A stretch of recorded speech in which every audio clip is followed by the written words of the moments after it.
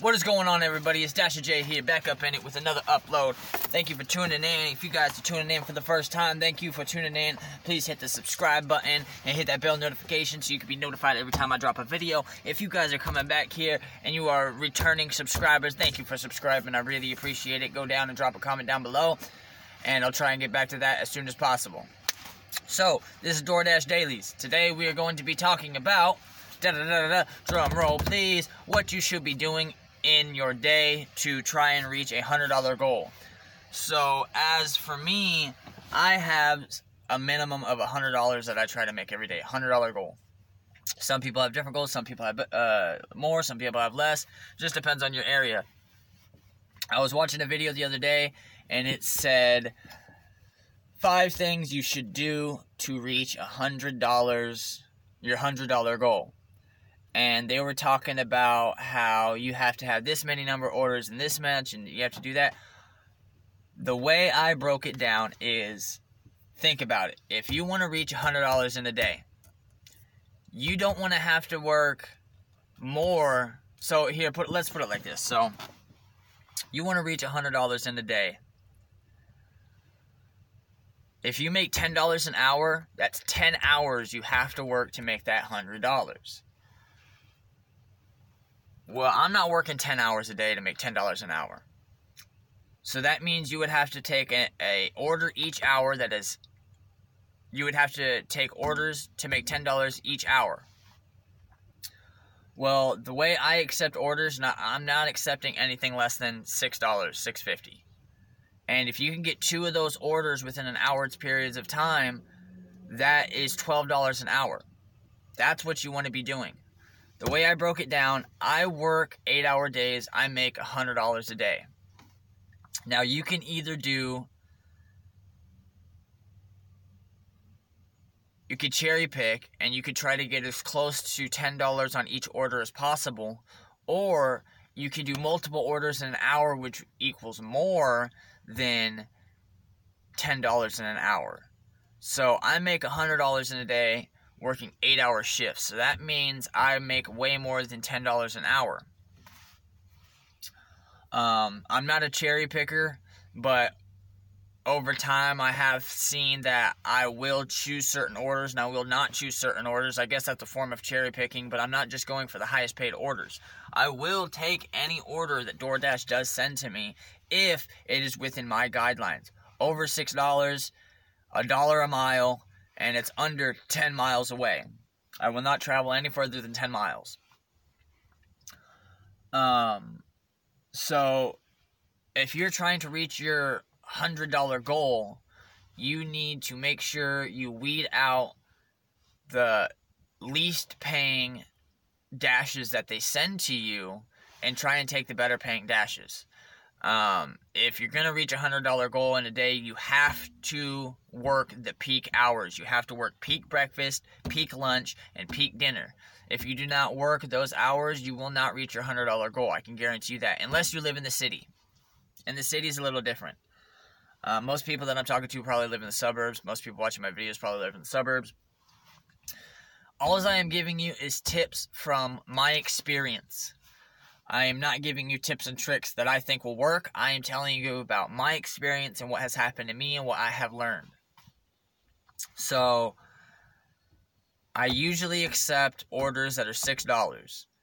If I can do the order within a half an hour time and it's peak breakfast, I'll get another order coming in which is going to be either $6 or more in my acceptance. If it's anything lower than that, I will not accept it. Just go on to the next one.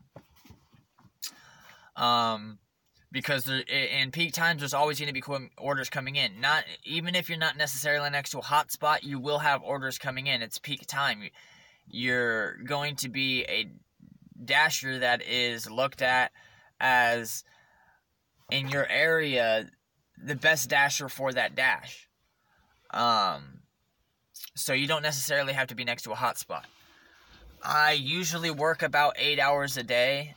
I try to do 3 hours lunch, 3 hours or 4 hours dinner, 2 hours breakfast, kind of switch it up. But I make sure to get on the schedule for those peak hours breakfast, lunch, and dinner. I work full-time. If you do not work full-time for DoorDash, do not plan on making $100 in a day. Because it's not like you can go on and weed out the orders until you get an order that's $15. It's just not going to happen like that. If you're multi-apping, you might have a better chance at making $100 a day. Working for Grubhub, Postmates, Uber Eats, DoorDash, all at the same time, you should never have any downtime. If it's not busy on DoorDash, you should be busy on one of the other three. $100 goal is what I have built up to. I started out when I first started DoorDashing, I wanted to reach $50 goal. I got that. Next, I wanted to reach a $75 goal. I got that. Next, I want to reach a $100 goal, and that's what I've been doing. $100 goal isn't too hard to reach if you work your full day and you're making more than $10 an hour, which is amazing. I see all these people complaining about, oh, I don't want to have to take orders or place orders. That's going to be for another video. But usually the orders that you have to place with your red card and take the order pay you more money because you have to take up more time. But if you do it right, it's not going to take up too much time to where it's not going to be worth it. This is the job you chose. This is the circumstances that you decided to undertake. So you should not be complaining about the things you have to do, because compared to the other jobs that you would have had, you're enjoying life. You're getting to do what you want to do. You're getting to do it on your own time. If you don't want to have to deal with these things, don't sign in to become a DoorDasher. Then you need to go find another job that you'll like doing. Only reason why I DoorDash is because this is what I like doing. I like having time to myself. I like choosing my own hours. I like being an entrepreneur. I like being my own businessman. I get to choose how much money I make or do not make. You will not be reaching your $100 goal the first week you work. Maybe you will. I did. But as a beginning DoorDasher, you got a lot of things to learn and a lot of strategies to pick up in your area. Not everyone's going to be able to DoorDash the same. Every area is different. Every area has different orders coming in, whether you're in the suburbs, whether you're in the city, what kind of traffic you have to deal with, what kind of car you have. I have a 2014 Nissan Versa. Great on gas mileage. Could be a little bit better, but this car is holding up great for getting around town and working in my area. I just had the brakes fixed. I just had the bearings fixed, but that's going to be for another video. As for right now, we are talking $100 goal. So if you are wanting to reach your $100 goal, you can either work a 10-hour day, or you can do like me, work an 8-hour day, weed out some of the other smaller orders, and work 8 hours in a day, still reach your $100 goal, maybe a little bit more. You're not always going to be able to reach your $100 goal every day.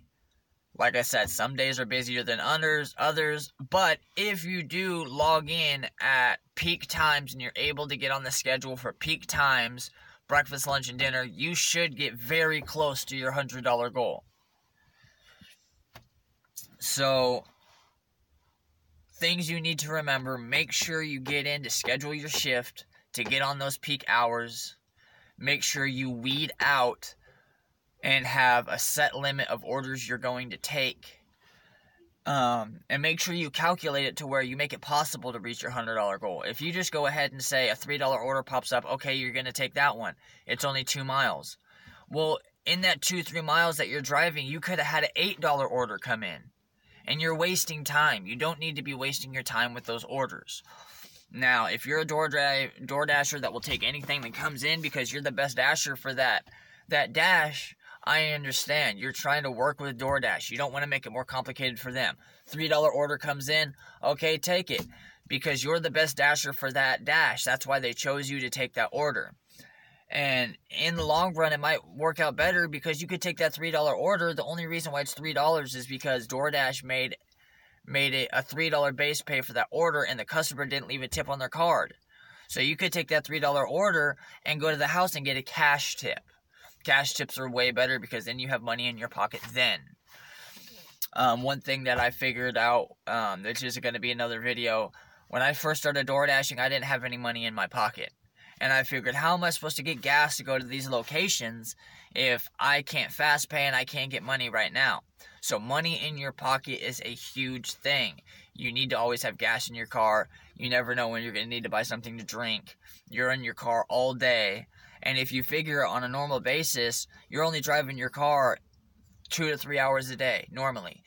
Here, you're in your car for 8 hours or more.